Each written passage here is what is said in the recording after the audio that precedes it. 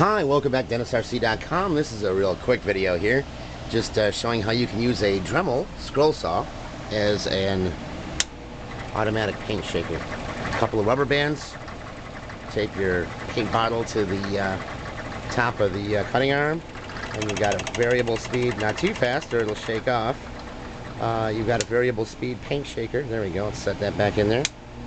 And just let that go. The adult industry could go crazy with this idea, but we'll leave that for them. Anyway, hobbyist tip of the week from DennisRC.com.